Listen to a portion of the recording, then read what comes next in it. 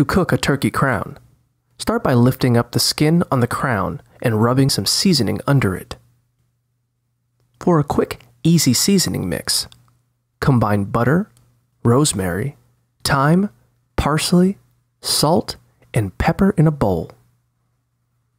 When you're finished seasoning the turkey, roast it in the oven at 390 degrees Fahrenheit, 199 degrees Celsius, for 15 minutes.